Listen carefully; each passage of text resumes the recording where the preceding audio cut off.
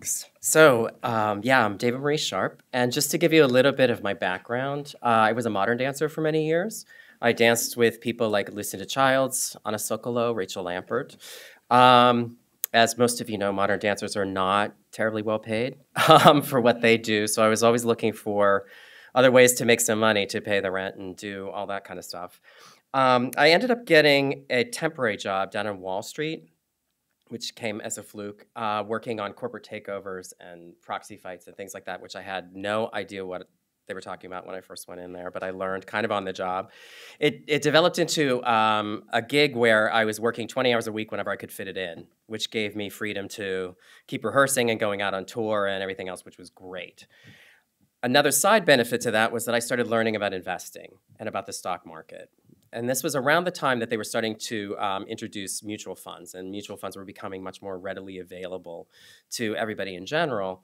I started having a lot of artist friends come up to me and say, you know, we really are interested in learning about investing, and we think it would be helpful to us, but we're kind of intimidated about going to these financial institutions and talking to them because we don't really feel like we speak their language. Can we just ask you some questions? So I said, yeah, sure. It ended up that about 9 of us got together and formed an investment group called the Thriving Artists Investment Club. We were in existence for about 9 years. We met every month, put in just $25 a month to invest in whatever we voted on to invest in. By the time we disbanded, because we were all kind of going in our separate ways, which was, as I said, about 9 years later, we made about a 46 to 47% profit on the money we had invested, which made me say, you know, there's something to these artists like investing and doing that. There's something we can learn from that. Why do you think that you as an artist should take control of your finances? What do you think it would do for you? Stability? How about peace of mind? Wouldn't you like sleep? Did you just say sleep better? Yeah, hello. You know where your rent's coming from, right? All of those things are true. Stability, your own personal knowledge, peace of mind. For me, one of the most important things was choice.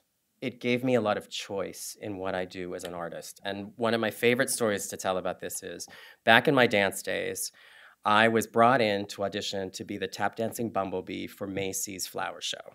Okay, so I found myself in this room with all these Macy's executives sitting in their suits and everything, and they made me put on a bumblebee costume with the hat and the little, antennas, and I had my tap shoes, and they said, okay, talk like a bee, and tell us, do a little dance and tell us some bee jokes. And I'm not in any way saying there's anything wrong with dressing up as characters and doing that, but for me as a modern dancer, that was really not the direction I wanted to go in. Yeah, so luckily I didn't get the part, and luckily it was before YouTube, so there's no footage that exists of that.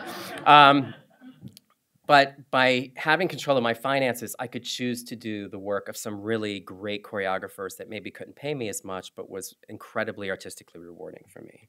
So that was important for me.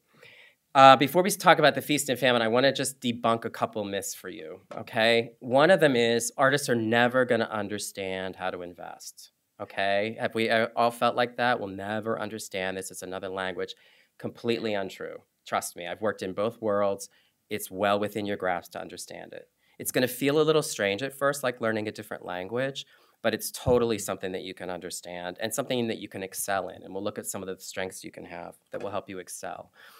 The other is that you need a lot of money to invest, because a lot of people put off doing anything with their investments because they say, I have to wait until I have a lot of money. That is also not true. And Von Zell is going to talk a lot about how much time functions on your side. Even with small amounts of money, time is really going to benefit you. So I'm sorry, but you can't use those excuses anymore, okay? So get rid of them. You're more than capable of learning it, and whatever money you can put together, you should put to work for you because it's going to help you. Some of the strengths you have as artists that are going to help you are your creativity, all right? It's no surprise that a lot of people outside of the arts communities are not terribly creative. You're used to finding solutions in ways that other people don't think of solutions. So whether it's in finding ways to invest the little money that you have when you have it, or finding other unique investments to make, use that skill. You've got it. The other thing is your counterintuition, all right? You've heard a lot about the mentality on Wall Street, the herd mentality. It's like lemmings running off the cliff. As soon as there's this news, everybody runs and does this kind of investment this way, right? As artists, we're trained to go against that, right? We used to have a saying in the club, when there's blood in the streets, buy, And we would all go into these club meetings when everything was tanking in the market and everybody was selling. And we'd go, what are we going to buy? Because this is a time to pick up some really good deals and kind of go against the crowd. So use that to your advantage as well. And finally, your persistence, right? I never, as a dancer, went into one ballet class and said, okay, after this class, I'm going to be able to dance in Lucinda Child's class.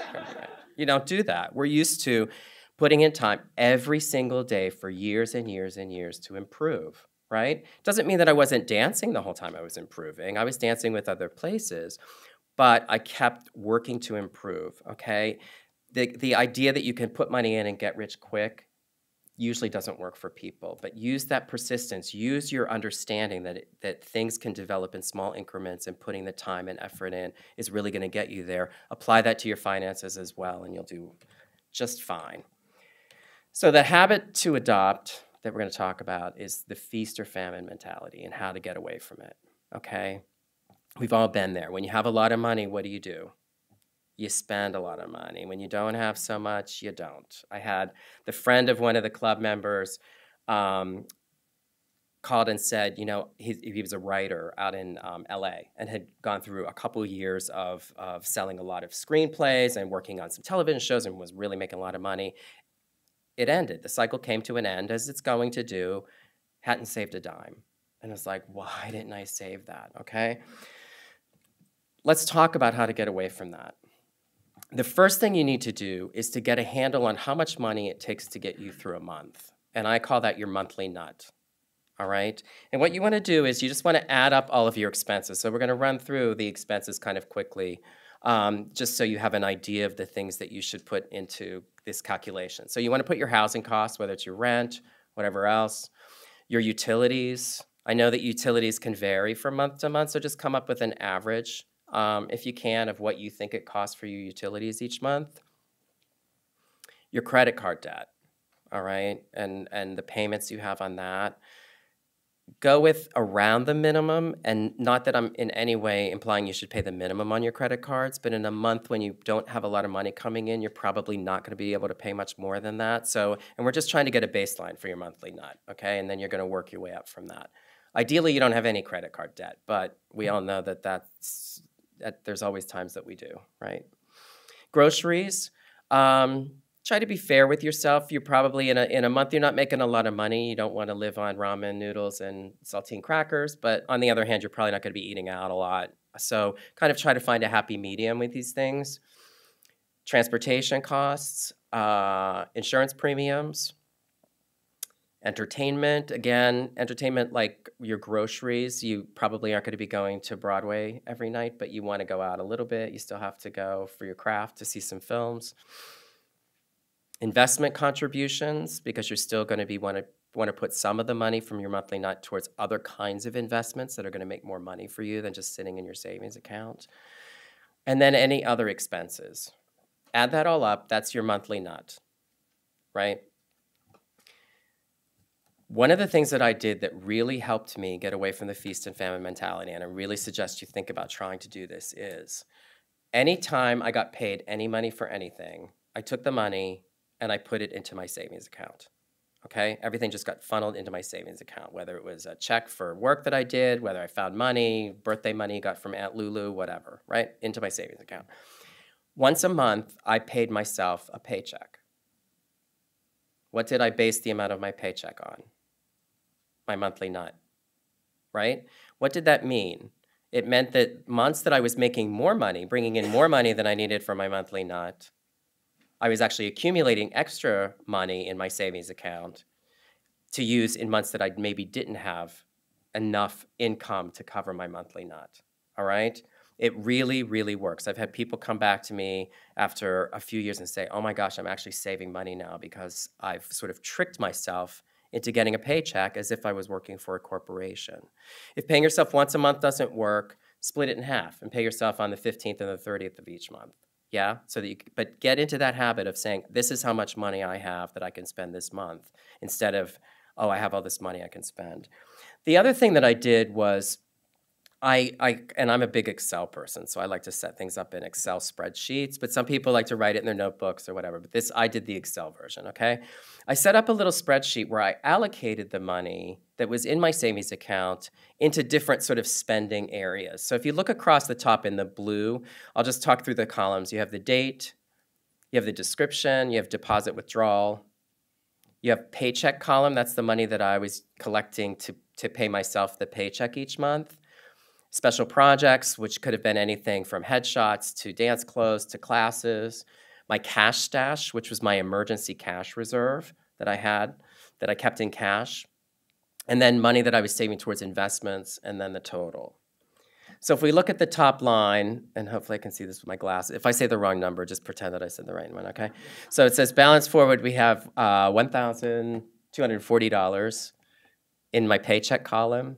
Right? We have 200 in special projects, 60 in the cash stash, 25 in investments, which gives me a total in the account of $1,525. Okay, so that total column, if you ever looked at your bank statement, that would be the amount that you would see in there. All right. I did a film shoot that I got paid $500 for. Okay, obviously not union. I allocated 400 of that towards my paycheck, bringing that up to $1,640, 90 towards special projects, and 5 each towards my cash stash and investments, bringing the total to $2,025. Does that make sense to everybody, what I'm doing here? Some sort of... I didn't. I would look at the amount of money I had. If I was looking a little low in my paycheck column, when I got that, I would put more into that, but I would always try to build each of them up. So if you add up all those columns across, they add up to the total that's in there. So I'm basically just allocating the funds within my savings account to be spent on these different sort of sub areas. If you go down to the 25th, this is where I transferred money to my checking account. I paid myself the paycheck. And you'll see that I still have money left over in my paycheck towards my next paycheck, right? The other thing that this did, not only does this make you very aware of where you're spending your money, but instead of looking at your savings account and saying, wow, I've got $6,000 in there, I can go ahead and spend, when you subdivide it into the things that you're sort of allocating your savings for, you don't look at it as this big lump of money, right? You say, well, yeah, there's $6,000 in there, but I need new headshots, and I only have $300 saved towards my headshots, so I need to wait until I get more saved up, and I have this much saved towards my paycheck. Does that make sense? How much is a headshot? I don't know these days. I haven't had a headshot taken in a while. Anybody else have questions on this? This really helps too. So both of those things I really encourage you to do to sort of get yourself away from the feast and famine. These are just sort of the category headings, if you will. So the date was the date that the transaction happened, a description of what the transaction was, just so I could sort of keep track of everything. Deposit withdrawal was whether I was adding money to my savings account or taking it out. The paycheck was the column that I was saving towards the money I was going to pay myself each month in the paycheck. Special projects was money that I was saving, as I said, for headshots, for dance classes. You could have a vacation fund if you wanted to add something for vacations. I mean, you can add basically any categories you want to. Cash stash is your emergency cash fund. You know, you hear them talk about that a lot. You should have like 6 to 8 months of emergency cash just in case.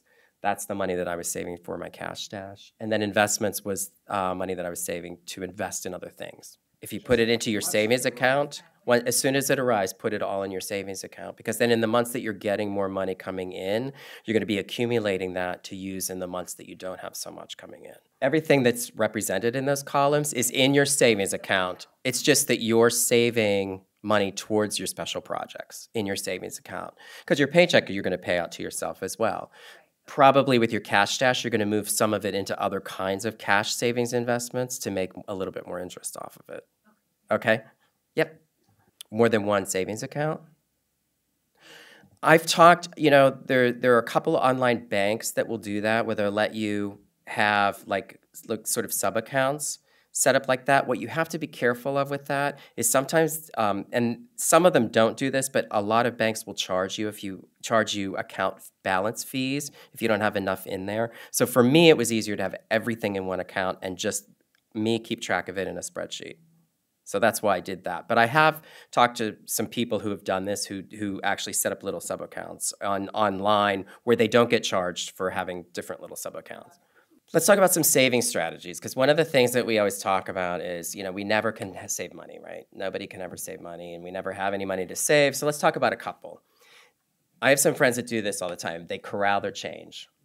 All right, at the end of every day, when they get home, they have like a bucket or they have a jar or something, and any change that they've accumulated during the day. Well, first of all, is anybody here not use cash at all? Only use credit cards for all the things? Just you only use credit cards. I'm always surprised that people don't. It's like cash, So some of you just use credit card. We'll talk about what you can do, how you can do this with those as well. But for those of us that still use cash, they put all their change in there. I have another friend who anytime she would get a $5 bill, she wouldn't spend the $5 bill. She would put that aside, and that was part of the money that she saved. There are now credit cards that will let you round up your purchase, and then they'll funnel that into a savings account. There's also apps. There are also apps. One is called Acorn. I don't know if you've heard of that, where it will round up your purchases also, but it will invest it in a stock fund for you. A couple things to caution you about for the credit card users if you're going to do that, okay? One is if you carry a balance and you get charged fees, it might not be in your best interest to do the roundup, because the fees that you're getting charged on the balance are probably going to overwhelm that. So be careful of that. The other thing is if you pay your balance off every month, great for you. But remember that let's imagine that the maximum amount that it could ever round up is 99 cents, right? Because if it hits the even dollar, it's not going to round it. If it's a penny over, it's going to round it up 99 cents, okay? If you're the kind of person that only uses credit cards and has 50 or 60 transactions a month on your credit card statement, that means with that rounding, you could potentially add around $50 or $60 to your bill. Okay, so if you're already kind of watching it, just be aware. You don't want that to cause you to have to start carrying a balance that then you pay interest on. Okay, so those are just two kind of things to be cautious about. You also want to check and see if they charge you for it. I know Acorn charges, I think, $1 if your balance is less than $5,000, which isn't too bad. But just check to see what charges there are, because you want to be sure that your money's working for you. Okay. Another thing is to save bills, which we talked about. Not save bills doesn't mean don't pay your electric bill. It means like save $5 bills or save, $10 bills or whatever you want to do, right? Automatic transfers are a great way to save. You set it up as if you're paying a bill. So whether it's $25, $50, even if it's sending it to another savings account that you have opened up, that you say once a month, I'm just going to send this money automatically, like I'm paying my cell phone bill, to another savings account. Once you start opening up some of the other kind of investments that Von Zell's going to talk to you about, you can start doing automatic investments to that. What you want to do is make it so that you don't have to think about it. Because as soon as you have to think about it, you go, oh, well, maybe this month I won't put that $100 into my savings because I want to do something else. But if you set it up to do it automatically, it happens, it becomes like paying a bill. You'll be amazed at how fast it accumulates. Finally, have some do without days. Yeah, I always use Starbucks, and I feel like I kind of trash Starbucks a little too much. But, I see people always go to Starbucks all the time, and you're paying, whatever, $10 for a mocha frappuccino, Carmelita, whatever, right? I don't even know how much they cost. I don't ever buy those. If you do that often, or any other habit that you find yourself spending money on frequently, pick a day to not do that, and take the money that you would have spent doing that and put it in your savings account, okay? Do without days. Or carry a thermos with you one day. Get a thermos, make your own coffee, do that, yeah? These are just some thoughts on how to save. All right, so I'll turn it over to Von Zell.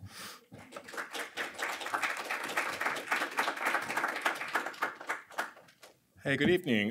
So a little bit about myself. I do financial planning, estate planning, and retirement planning for individuals and small businesses. Before that, I worked for many years in television news. I also have a nonprofit where I work with dancers and classical ballet. And I also have a law degree. So don't let anyone tell you that you can't be left and right brain at the same time. I admit that, my lane is more conservative. This is my idea of being creative, is this tie. But I do try. So thank you for joining me today. What I want to do is have a conversation about your financial future. I have some slides that I want to discuss, but I don't want you to get too distracted with the slides and like maybe some terms. I want you to start thinking about ways you can plan for your future. Okay, so let's get started. Okay, factors that will influence your planning and what you can do to plan for your future. The most important takeaway from what I'm going to say today is one thing. I want you to have one thing in mind as a takeaway from my discussion, no matter what else you hear. And that is, what do you want to do? That's probably the most important thing that you're going to learn today is you have to have a goal in mind. You have to know exactly what it is you want to do. Otherwise, you won't be able to filter the things that will not work for you. Like if you're an artist, for example, and I say, hey, so what do you want to do? And you say, I want to be a screenwriter. That's fantastic. I know the world's best tap dance instructor. Take his class. You would probably say, that's not in line with my goal. Exactly. It's the same idea with your finances. What do you want to do? Are you trying to save for a home? Are you going to get married and have kids? Are you about to retire in 5 years? Having a clear goal will help you filter all the things that will not work for you. That is the first thing you need to do is have a goal. Okay. The good news is we're living longer. Now what that means is time is an asset. If you are young and you start saving now, in 40 years, you're going to have a lot more money than if you have to start saving in your later years. So, in 2000, we were living to 86, and by 2012, we're now living to 90 years of age.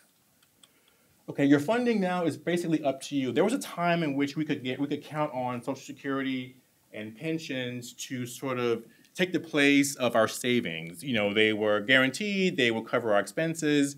These days, you really have to take control of your finances, and you have to make up the difference in your cost of living and your expenses, because you will not probably have Social Security or a pension to fall back on. If you do, that's fantastic. But these days, Social Security will probably not be enough, and most companies, I'm not sure if SAG has a pension, but even if you have both, you still have to factor in your cost of living and what it is you want to do. Where do you want to live? Where do you want to retire? Do you want to retire with your spouse in Florida? Do you own a home? So these days, you kind of have to take control of your own finances as opposed to relying on Social Security and a pension. Inflation and time are probably the biggest factors you have to worry about when it comes to planning for your future. As I said before, time can really be an asset if you use it correctly. The cost of waiting.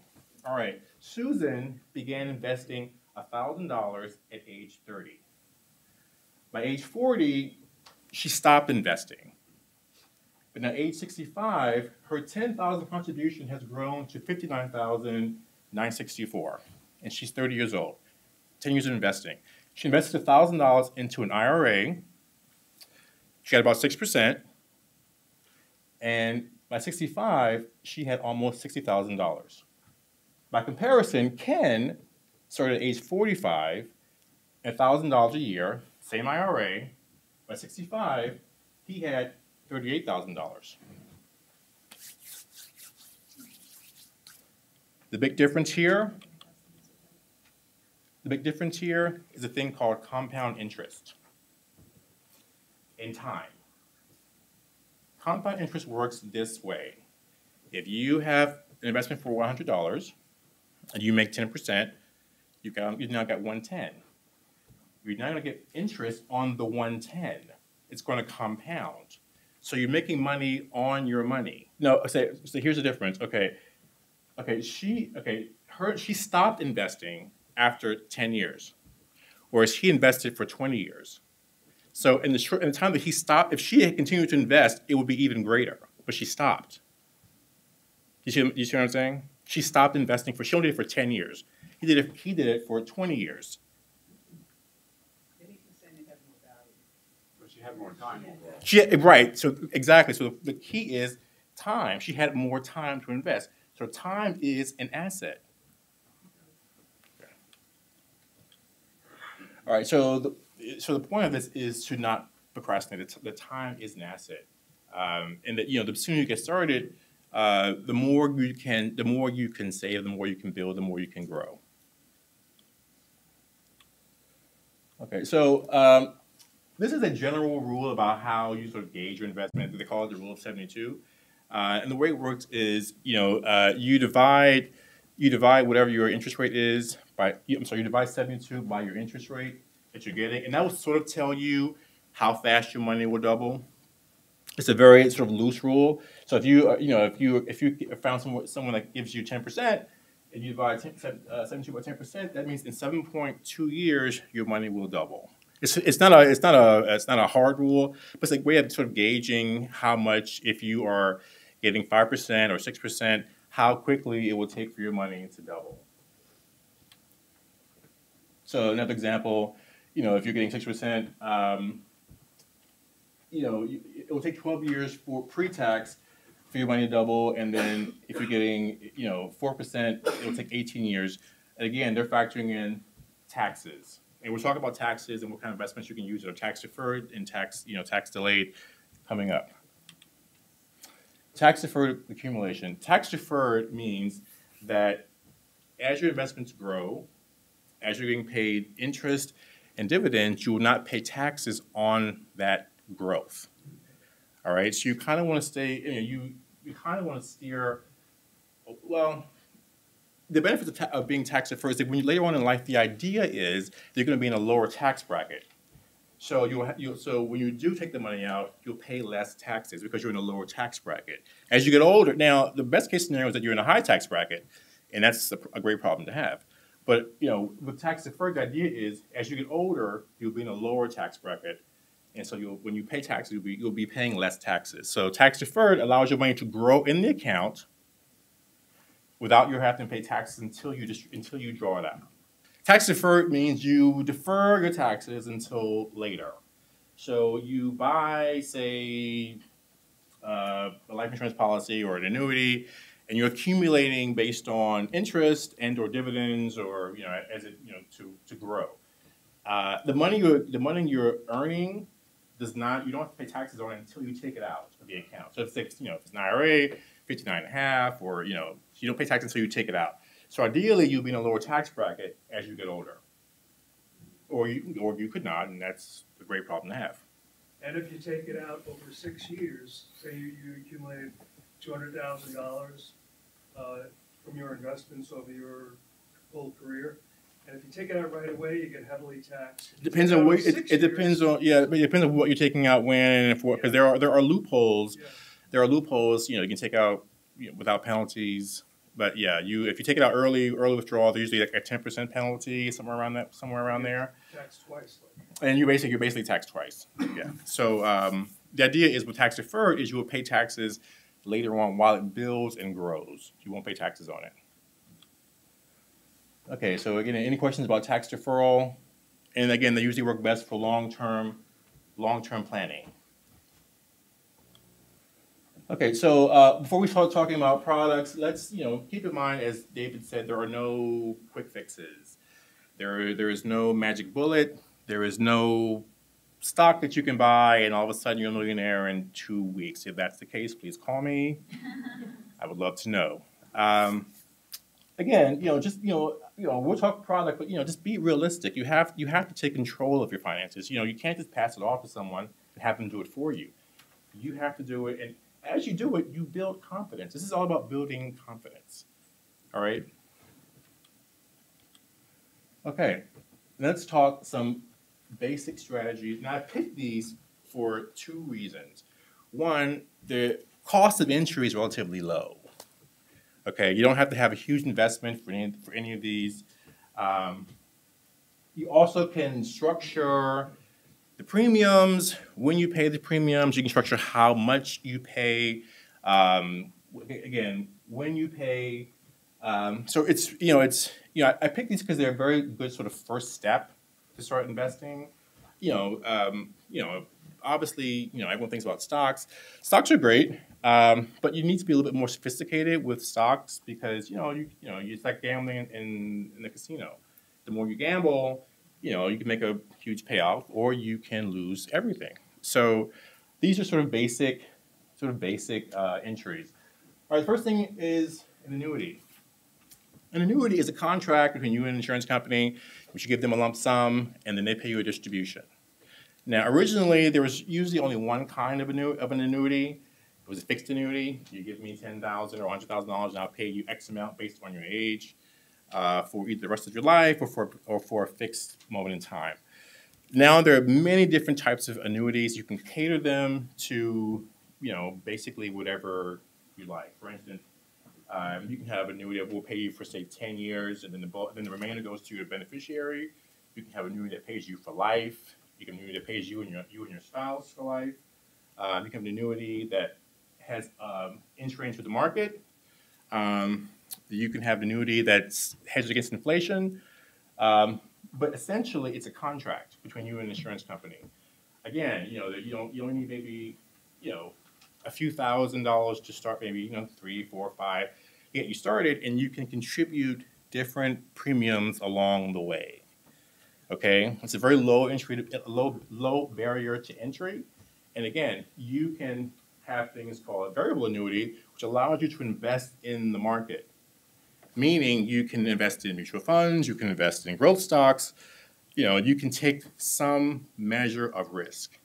But again, you can also have things called riders, which will prevent you from losing your money. You can say, I'm going to have $100,000. I'm going to have a rider that says, at the end, you'll get a guarantee you will preserve that money. Okay, so you can customize annuities to fit your needs. What's great about them is you can opt for what's called lifetime payments, which means they will pay you until you die. You cannot outlive a life payment. So, for instance, if you give me or give whoever $50,000, and you're 20 something, and you, based on the disbursement, you live to your 200. They still have to keep paying you, even if you outlive the principal. It's called a fixed life annuity. It's called a life annuity. They pay you for life.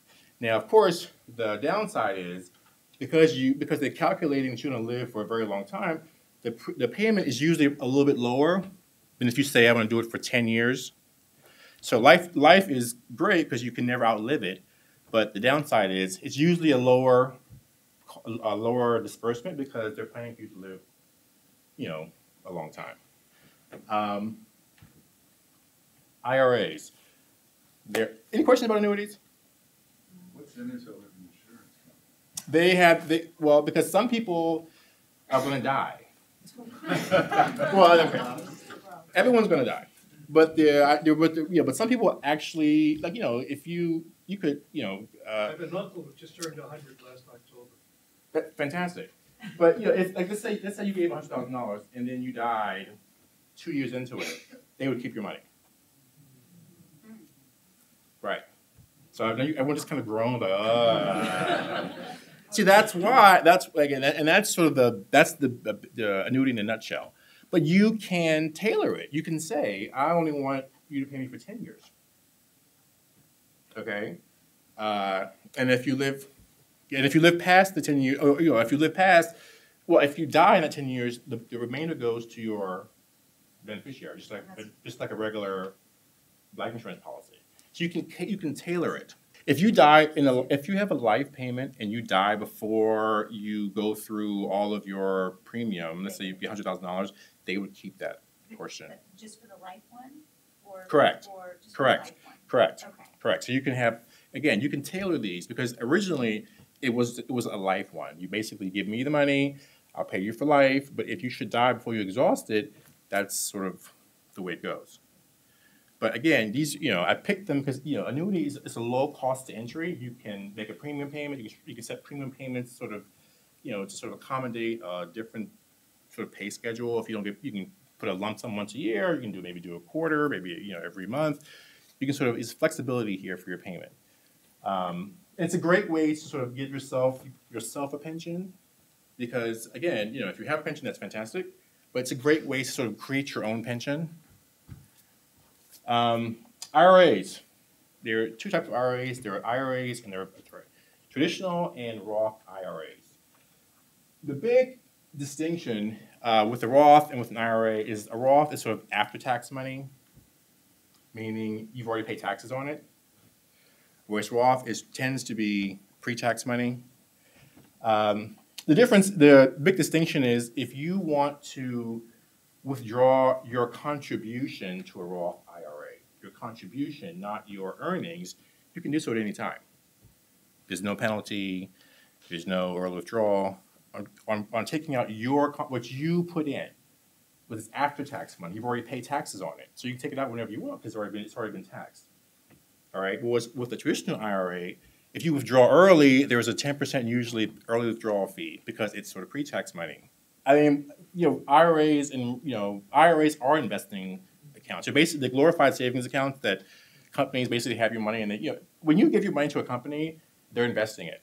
That's what it's not just sort of sitting somewhere. It's not just sort of sitting there being held for you. Their idea is you're loaning them the right to use your money to make more money. That's kind of how it works, sort of a give and take. With every institution, many institutions have sort of their own sort of hybrids of different products. You could have, there are IRAs, they call the term wrap them in annuities. And so they sort of use your money to sort of like invest in sort of, Roth type investments, but then they pay you as an annuity. So there are all types of hybrids. So that could be a hybrid that some companies just kind of offer.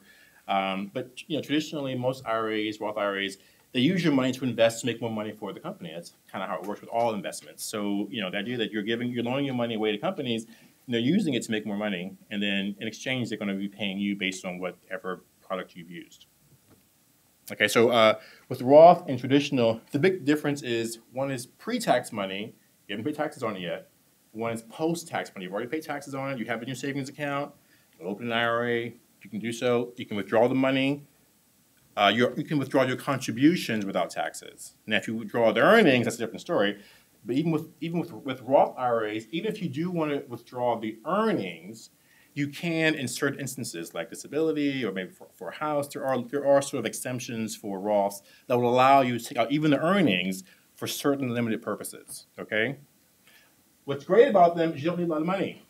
Low barriers to entry. You need, depending on who you choose, $2,000, $3,000, something like that. You can structure the payments, the frequency. There is a cap per year on how much you can put into a Roth and to a traditional IRA. It's around $5,500 per year.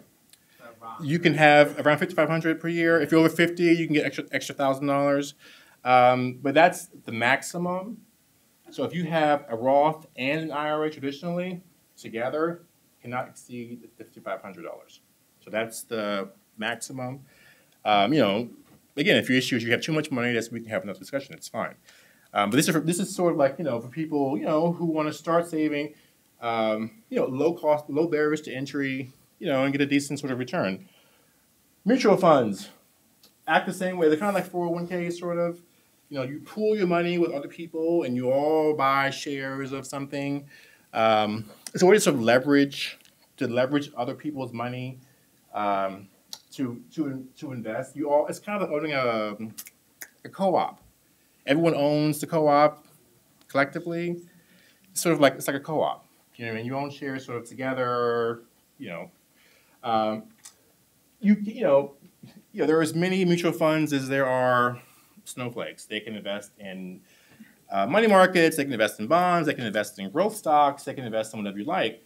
But it's a way for you to leverage sort of access to investments through a pool of people, like a co-op. And usually you can structure how much you put in, the frequency. You want to do it once a month, once a year, every 6 months. They're pretty easy to turn around. So if you need the money. The idea is, these are long-term investments are not something it's not a, piggy bank. But if you do need to sort of get the money out, it's not as difficult, and you can turn the shares around pretty quickly and pretty easily. So So it's an option. And then lastly, we'll talk about life insurance.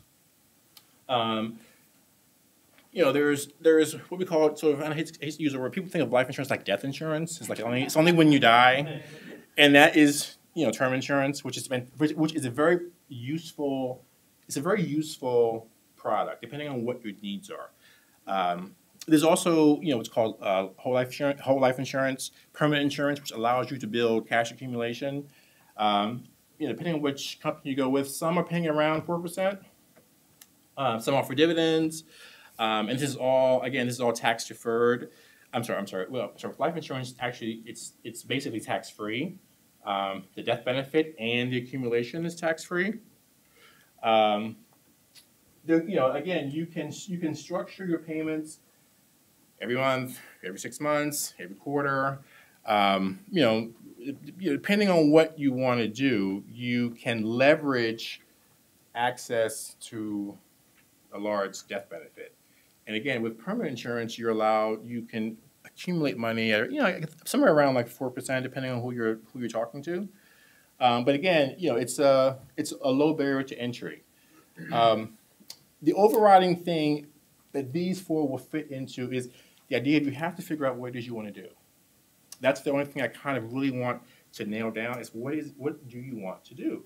And if you figure that out and you're very specific about it, you will, if someone comes to you with something that sounds too good to be true, and it doesn't fit into your plan, then you can sort of filter it.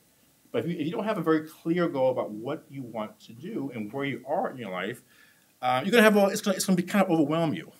Do you know what I mean? If you're 20 and you say, I want to plan to buy a house in 10 years, the house costs this much. You're going to look for things that will give you the return to allow you to have X amount in X number of years. That's kind of how it works. I mean, it's the more vague you are, the more you're going to be sort of blowing in the wind and say, oh my God, someone comes to you and says, I have this really great stock. It'll make you rich in 5 years. If you don't have a goal or you're kind of like, I'm behind, I haven't done anything, you're going to jump on it. And that's how people lose money and they lose faith in the whole process because everyone wants a magic bullet, a get rich quick scheme. It just does not work, guys. It just doesn't work. You have to do the work. You have to do the slow and steady wins the race. It just kind of does. Now, again, if you have a friend who's developing an app in Silicon Valley and you know it's going to become the next Facebook, by all means, jump on it and call me immediately.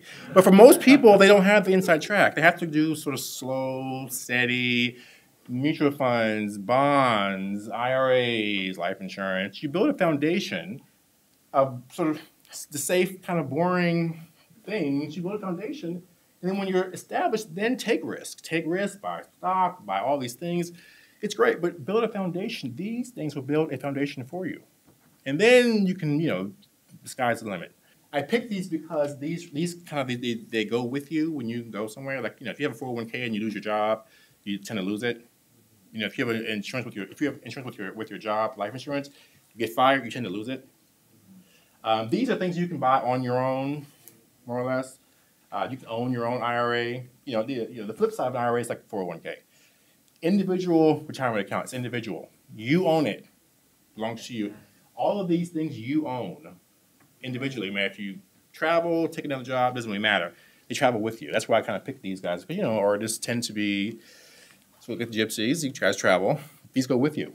A lot of times if you leave an account like a 401k sitting, there are usually fees associated with it, just having the account being held there. You can do that. You can leave it there. It's not, your money isn't working for you. It's just sort of sitting there.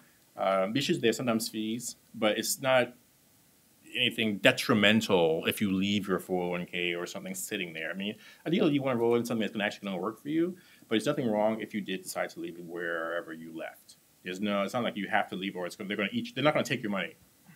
They won't absorb the 401k. They're not going to get into it. It just won't be working for you. It depends. It's rollovers are essentially free. You don't have to. If you roll something over, there are no really fees involved. You don't have to. The actual rolling over. If you transfer like your 401k into like an IRA to like a into an annuity, there's no a rollover is a kind of like a window of opportunity to allow you to transfer one type of product into another without paying any costs associated with it. That's all I have. So I think we're gonna do a question and answer. I'm not sure what's left, but risk is an important thing to have to think about, because as soon as you want to start investing, you have to think about how much risk you're willing to take on.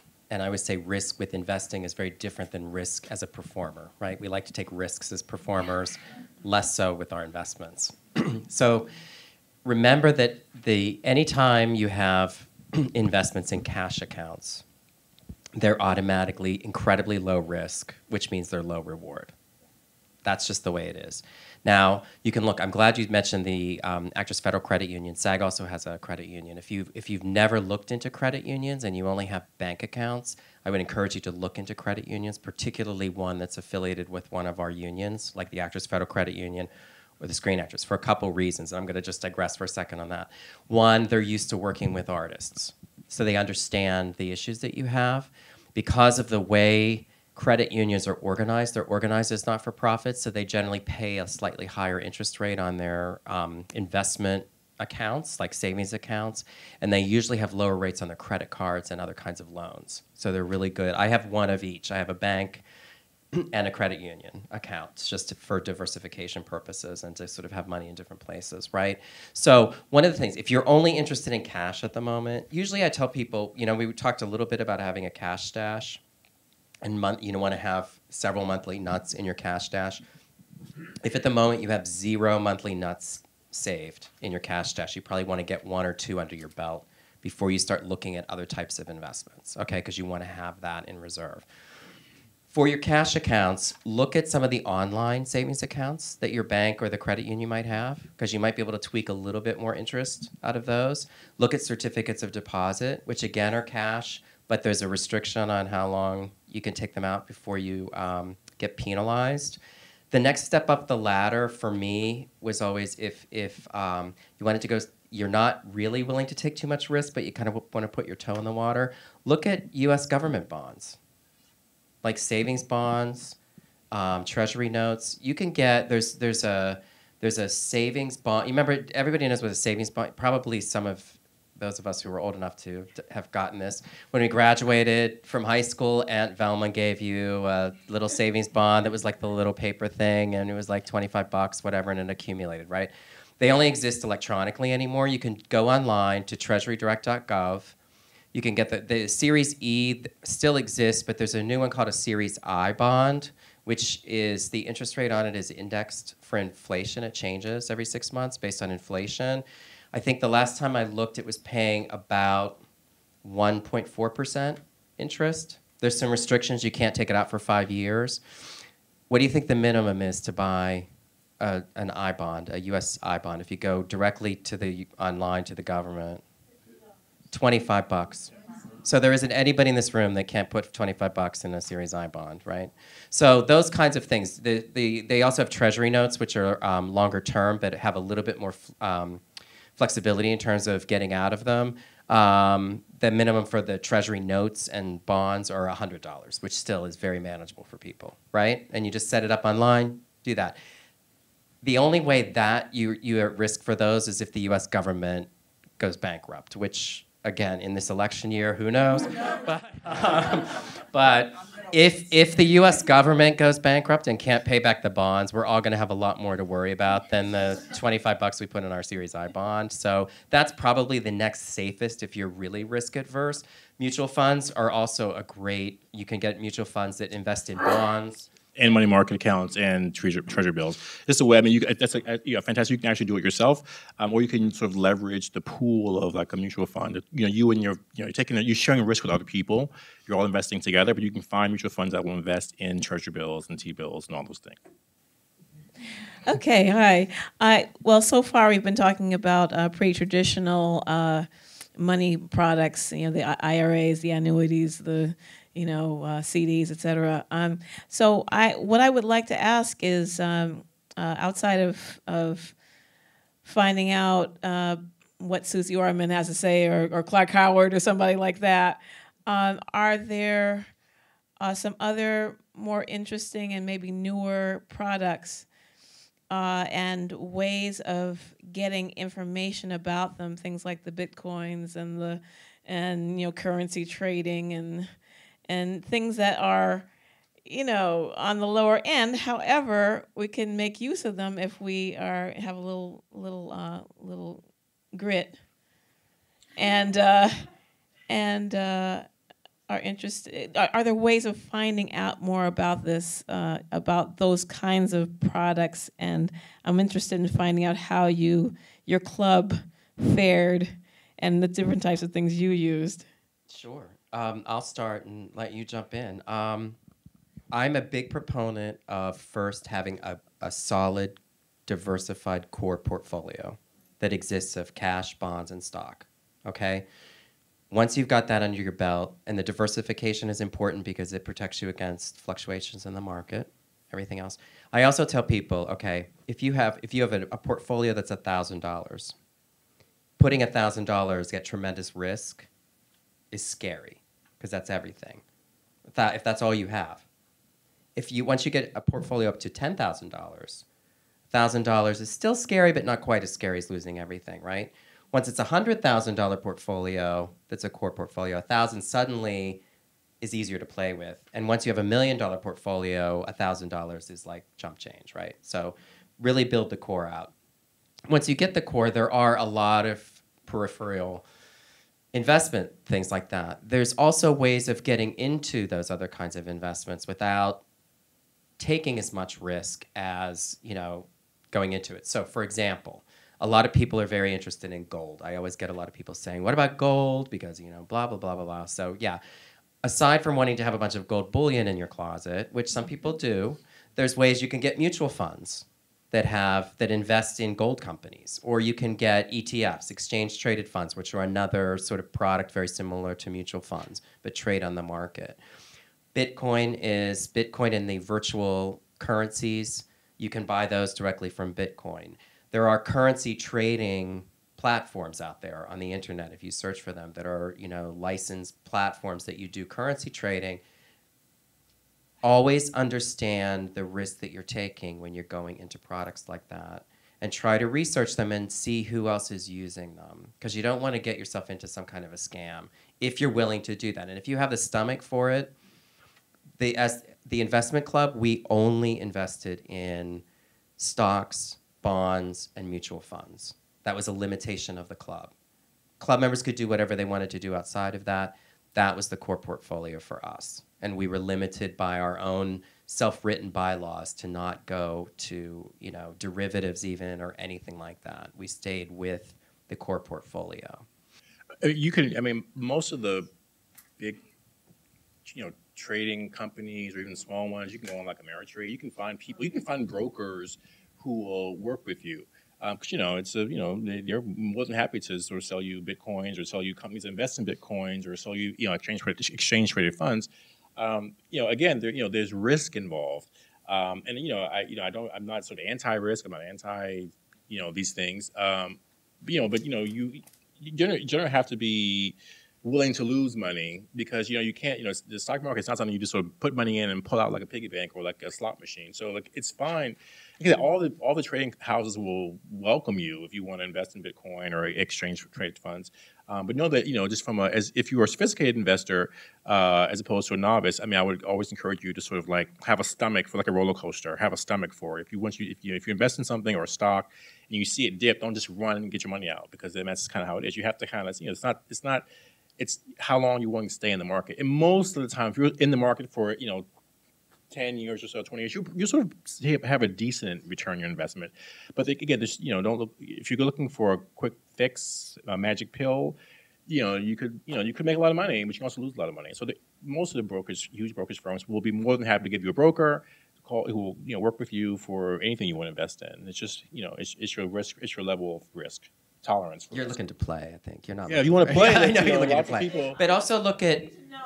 There are a couple of really good online sources of information. Like Yahoo Finance is a great source of information as well. If you're just looking to research it before you actually talk to a broker, Investopedia I use a lot too. That's a great which, one. That's and a they great have one. they have everything. They'll have links embedded in it. So whatever you put in, if you put in currency trading, it will come up with, and it will give you a definition of it. It will give you links to places like that. So have a look at some of those sort of online information sources to sort of narrow down what you think you might want to do. And then they'll also help guide you to whether you need to go through a broker, or that's the best way to go, or whether there's another online platform for that. And it will also give you a sense of the risk level that you're taking. So, yeah. Investopedia is great. Yeah. Hi. I lost quite a bit of money over the last 7 years, in part because I'm so risk averse.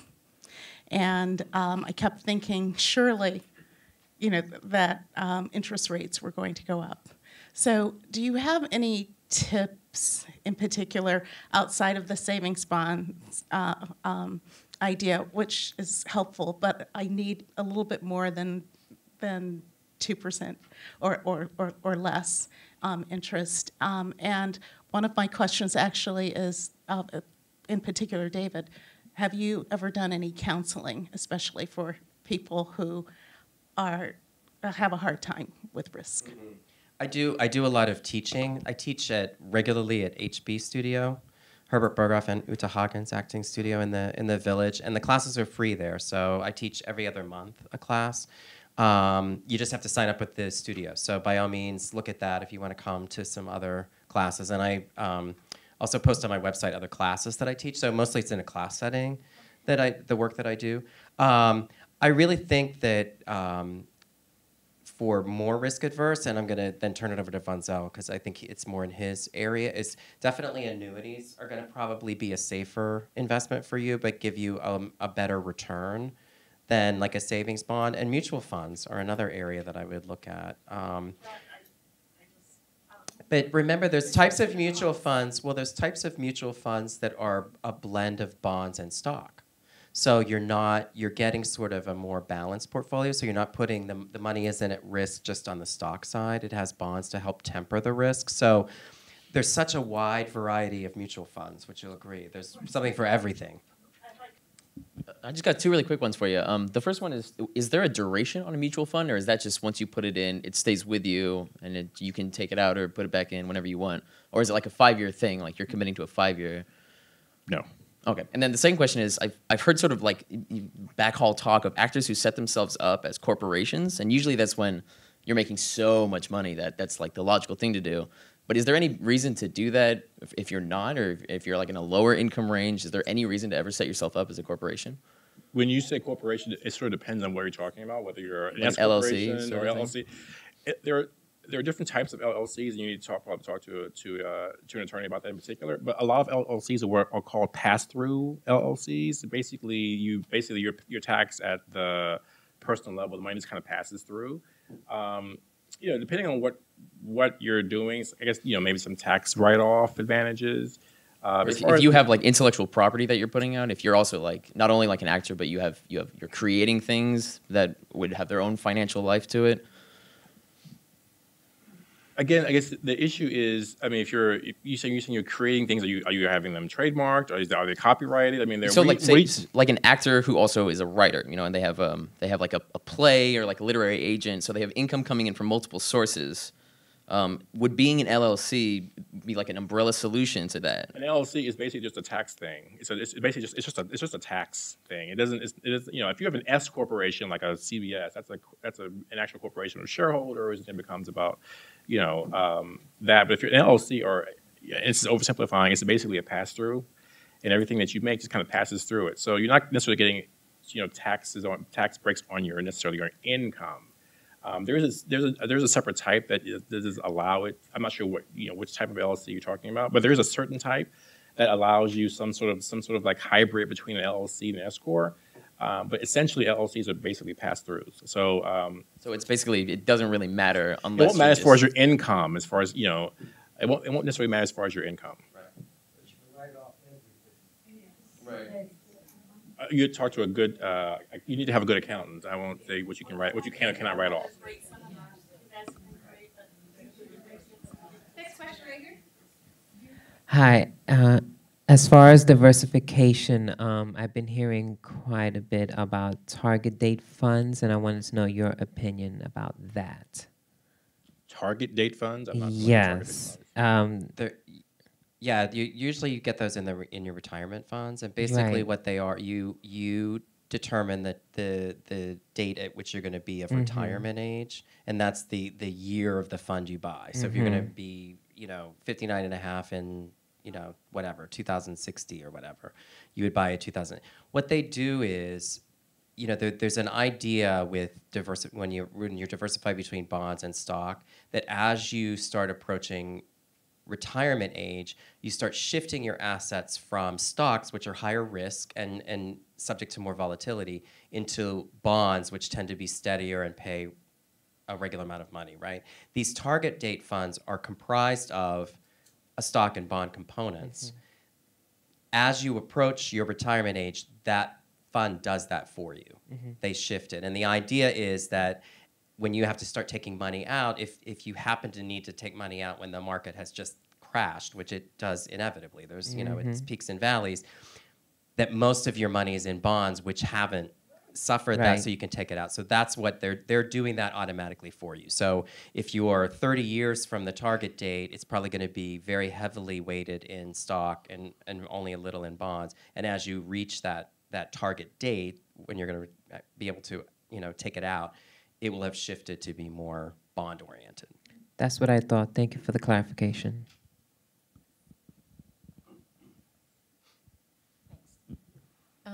I think I'm a little confused on the life insurance investment. Can you just talk more about it? Because is it a policy for yourself? Yeah. It's a policy. It's a policy for yourself.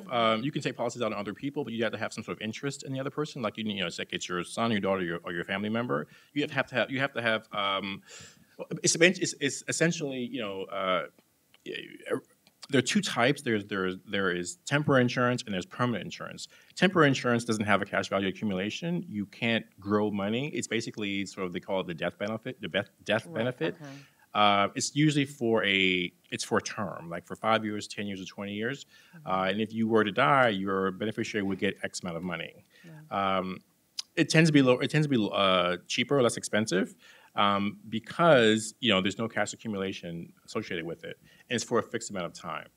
And then there's permanent insurance, which is for it does not expire. It's for your entire life, and with it there is a cash value, in which your premium that you pay in each month is combined with an interest rate and sometimes dividends to grow your account, and that money can be taken out tax free and used for virtually any purpose. So that's permanent insurance. It's more expensive, but again, it's a savings benefit associated with it.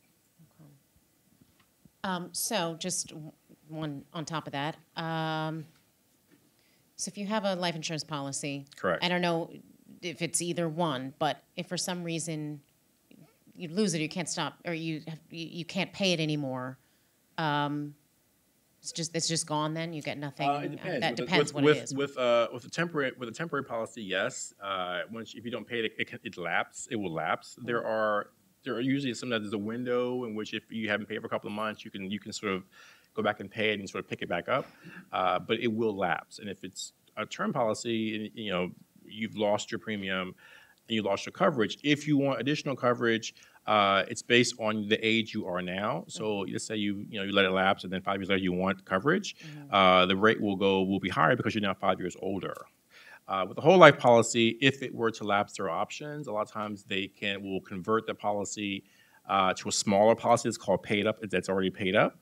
Let's say you have $100,000 and your premiums have basically accumulated to about $50,000. If you lapse the policy, you can either have that policy that the money you've paid convert to what's called a paid up policy, and it's already paid up and it's done, or they can return your premium. But if you have a permanent policy, you will not. They can't just take the money. You will get a refund at the very least. Gotcha. Thank you. I actually had a quick question about 401k, which is that why is it that you can't just give to your 401k? Like I have a 401k through Actors Equity, but you can only give to it when you're on a LORT contract, Because it's a company thing that allows companies to when they contribute as right, well. because they get all kind of tax incentives and breaks for having a 401k for their employees. So that's a benefit that companies have. Right. So you're the you know it's like your life insurance. You know, companies offer you life insurance because they get benefits from having group policies. Mm-hmm. Do you know what I mean? It's cheaper for them to have group policies. So these benefits, they have incentives. The companies get benefits from it. So when you leave, you no longer have access to the sort of company benefits, which is 401ks are company things. Like 403bs are also they're more for nonprofits and teachers in schools, but they're more of a for large groups of people to. It does so much better than my IRA. I wanted to put all that money in there, but because you can't. you're pooling your money with other people. It's like you and everyone sharing the risk. Mm-hmm. So you're pooling money. So of course it will do better than if you individually put in $10 a month into your piggy bank. It will, you know what I mean? You're pooling money. No, so that's I just why wanna it's put it in there. Yeah. Even if they didn't contribute anything, I'd they be like, contribute. I don't care if you They offer contribute anything, just let me matches put and that kind of something thing. in there. Just get more LORT contracts. I know. We probably have time for one or two more questions. Are there any questions? I just am wondering, I've been hearing something about these new apps that sort of do asset allocation for you. Do you know about these? Are there any that you might suggest that you think are better? As I said, I just have heard about them. I don't really know. But do you know any of these apps?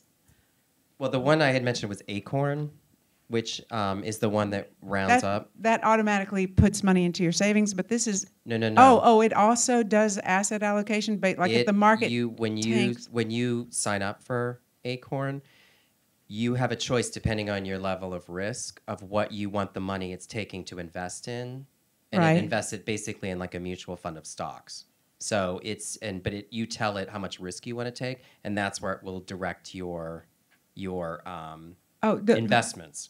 Okay, that may be a different type. I'm thinking of something like, say, the stock market, like last summer, falls down a lot, a big, huge drop or something. And based on your age, you have so much in stocks, so much in bonds, so much in this. It will tell you. It will tell you that you're not. I'm not. I know like apps like Mint, which help keep track of your budgeting and things like that. Yeah, no, I have this not is heard of something an app like that. based, No. like, you have so much in gold, you have so much in So real you would estate, basically you have tell it where all of your investments are, and it would tell you. And it'll tell you, uses No. like algorithms to, I've after not the heard market of. goes down now, because now you've fluctuated in your proportions. Yeah. So, I've okay, not I heard just of- wondered if you knew one that was If better than anybody another. knows any names of any, email me though, because I'd be curious to know what they are. Because I've not heard. Have you, Fonzel? No, I've not heard of anything like that. Okay. But if you hear of one, email it to me. Yeah, there's supposed to be some really great ones. It's all cutting edge There's so technology. many apps that come out these days that, and I'll keep my eyes out too, because Okay, now thank that you. you've mentioned it, yeah. Yep, we'll just quickly, just with that Acorn app, would you suggest that as something in addition to working with like a real life person or sort of a starter, or could it just be your thing in the beginning? I always tell, particularly people in the arts, I say, look, there's no formula for everybody in this room. If I talk to each one of you individually, we would come up with a completely different path that each of you needs to take. If I talk to you 2 years from now, that path would be even different than it is now. So your responsibility, and it's particularly true for artists because our lives are so different than what I call the regular people. I'm not offended. I'll move over to this side a little bit. Anytime you're making a decision on something to add for your financial well-being, look at where you're at that moment. Look at the picture you've started to create. Think of it as a mosaic where you're adding tiles and you're creating a picture that's unique to you. Today, it might be better to work on this section. Tomorrow, maybe on this section. So you know yourself better than anybody else. Are you someone that is going to take a really active role in researching, something to invest in and following, buying individual stocks and following that? Or at this moment, is that something you're really interested in doing? But maybe a year from now, you're going to be busy doing a film shoot and you don't have time to do that. And you want something that's on autopilot. Maybe at that time, it's better to have something like an Acorn that's just doing everything for you and you don't have to think about it. Or you need a financial advisor that you want to say, look, I want you to take control of this. Can I just say one thing about I never suggest letting someone just take control of your money. I just don't. I was just going to qualify before you jumped in, because I was going to say the whole point is be educated enough to understand what you're having someone do for you. That doesn't mean you have to do it yourself, but you don't want to not understand what somebody's doing. Like she was talking about, too, understanding the fees and transparency. Exactly, and really exactly, because that's when you can get taken asked. advantage of, and that's why fiscal literacy is so important to me. Because whether you decide to do it yourself or you decide to have someone else help you do it, you need to know you understand enough about it that you're not flying blind on it. Yes. So you should be able to. If you work with a person, it should be like going to your doctor. They should be as close to you. You should be able to tell your doctor anything, because if they don't know what's going on, they can't help you. It's the same thing with an advisor. If he's not willing to sort of communicate and sort of tell you things in great detail, I would kind of stay away from him, just because it's a conversation. It's empowering for you to know what's happening, to make informed decisions. That's true in every facet of your life. If you work with someone and they're very sort of hands off, or you don't feel comfortable talking to them, asking them questions, that's like a gut thing, and you should probably find someone else. This is like going to a doctor. You should be able to tell your doctor anything. And they should be able to tell you anything. And if you don't have that kind of rapport, then I would be a little. That doesn't mean they're a bad person. It just means that you need someone you can talk to and who will communicate with you, because you want to gain knowledge. You don't want to have someone just. You can't just. Again, situations happen. I completely agree with you that sometimes you don't have the time to manage it, but you should be on top of it. And there's nothing wrong with having money in all those different things. You could have a financial advisor that's managing part of your portfolio that you don't really have to worry about too much, except, you touch in.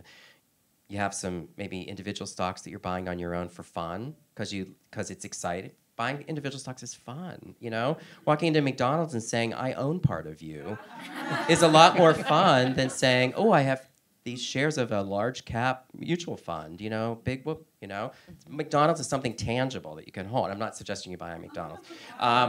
But so maybe you have, the other thing as artists is you have to follow where your interests are, and we're very curious about things. And so there's nothing wrong with having different pieces of your money in different places that, sometimes you have time to put your attention there, sometimes you don't. What you don't want to do is have it so spread out that you can't keep track of it, because there's nothing that makes me crazier than to see, like in the Sunday paper when they say, these lost accounts where, these people have forgotten they had a bank account that had $4,000 in it. I'm like, who are these people that have forgotten $4,000 in their bank account? And why can't, have it be me? So be careful that you don't become so spread out that you can't keep track of it. But don't be afraid to, try different things and have little pieces here and there, because that's diversification as well. Thank you so much. All right. Thank you so much, Fonzo. Awesome. Thank you. David, Thank for you, coming guys. tonight. Appreciate it. Have a great night.